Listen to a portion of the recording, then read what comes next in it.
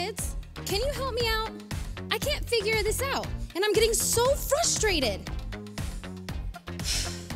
Okay, thank you, Jesus, for your joy. I know this is going to work out. Wait, what's that? Oh, of course I have to turn it on. Now, my mom said I should use these headphones so I can listen to Calvary Kids Online, but I can't figure out where it's supposed to go. Oh, where? Oh, thank you. Now, what about this? What is this for? It's a what? A mouse? What a silly name. It doesn't look like a mouse. It can't eat cheese. Okay, I think I might be ready. Are you ready? Because it's time for worship.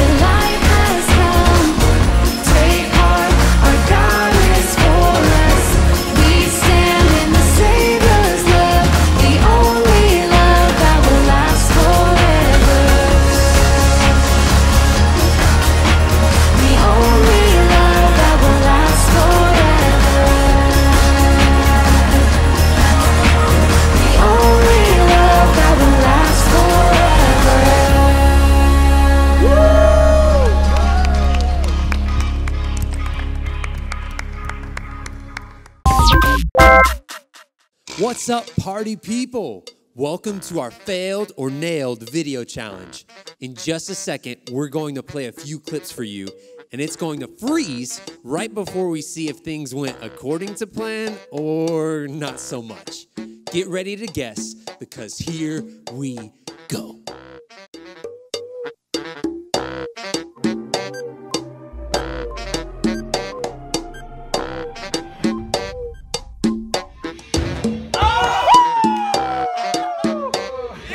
Försiktig!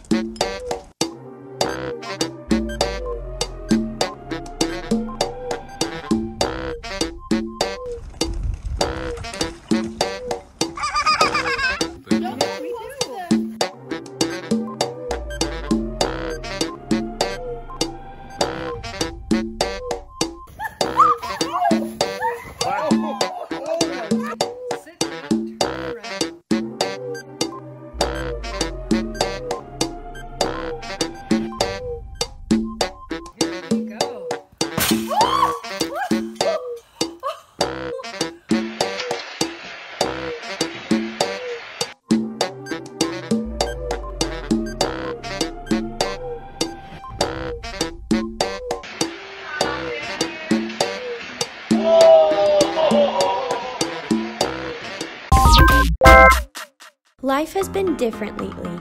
Maybe you haven't been able to play with your friends, go on that special family vacation, hug your family when they come to visit, and maybe you've even lost your joy. You might feel like you've been trying so hard to be happy and nothing is working, which means you may have even given up trying. You're not the only one feeling this way right now, and it's okay, because joy is always within reach.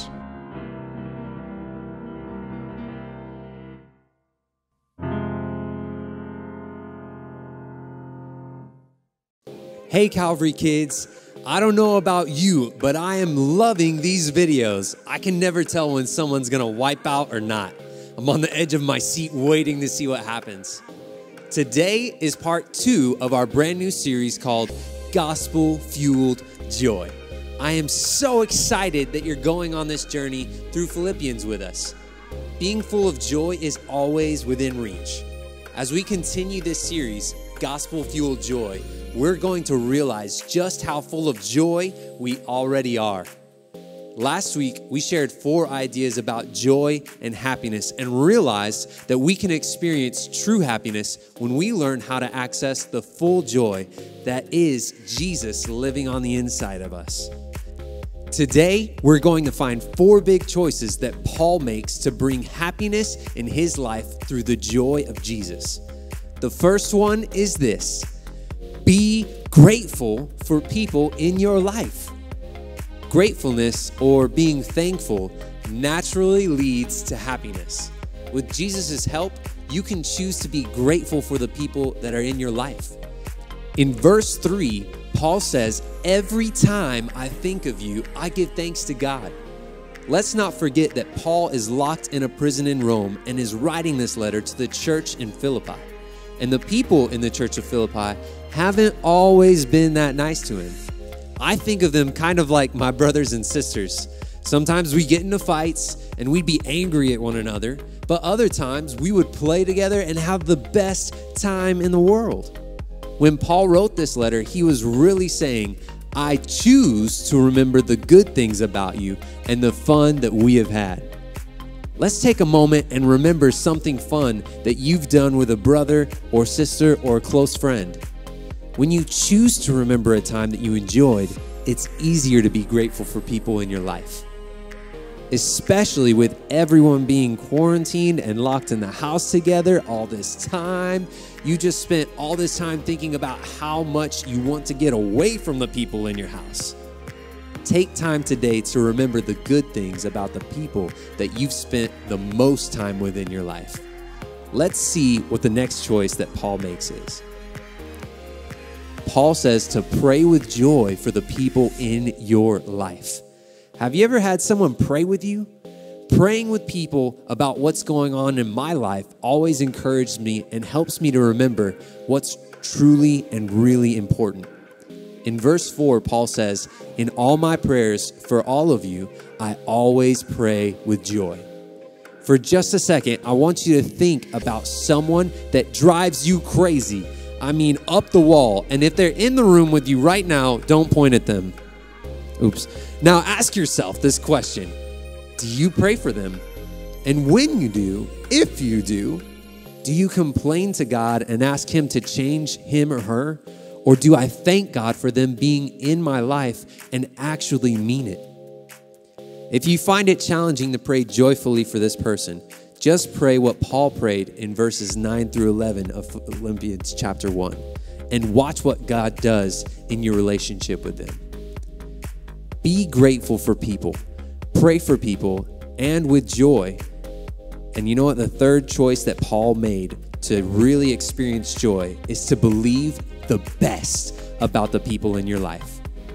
After the first week staying at home with your family and not really going anywhere, I'm sure you started to notice some things that just weren't the best about them. And the longer that you see someone in that terrible, worst place, it gets harder to not think that they're like that all of the time. So how do we believe the best in people even when we've seen them at their worst? Paul says in verse 6, there's never been the slightest doubt in my mind that the God who started this great work in you would keep at it and bring it to a flourishing finish on the very day Christ Jesus appears. Once you truly experience God's love and allow him to love other people through you, you'll see people through God's eyes. And you know what, young person? Then you'll be able to believe the best about the people that you see. Remember, it's not your job to change people, it's God's. So let God love people through you and start to make a difference in their lives. So Paul's taught us how to be grateful, how to pray with joy, and how to believe the best about people. Now lastly, with Jesus' help, we can choose to love people like Jesus does. Paul shares in verse 8, God knows how much I love and miss you these days. Sometimes I think I feel as strongly about you as Christ does. When we experience grace, we realize how great grace is. And grace is so great that it can do everything for you, even when you feel like you can't. When you feel like you can't love someone, or you can't be grateful, can't pray for them joyfully, or can't believe the best in someone. Grace can and grace will.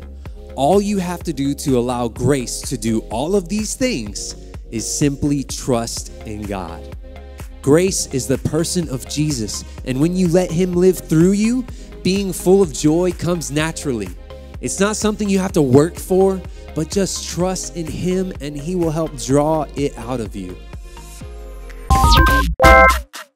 Paul was making an impact on us, even in one of the worst times in his life.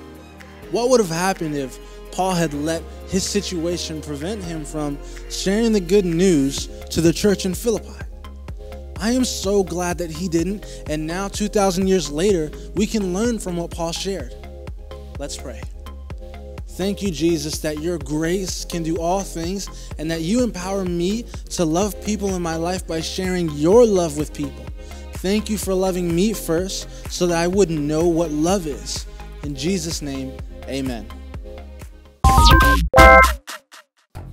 Hey, boys and girls, we're here, and this is week 2 of our Boys versus Girls Challenge in the Game Zone. Are you excited? I'm excited.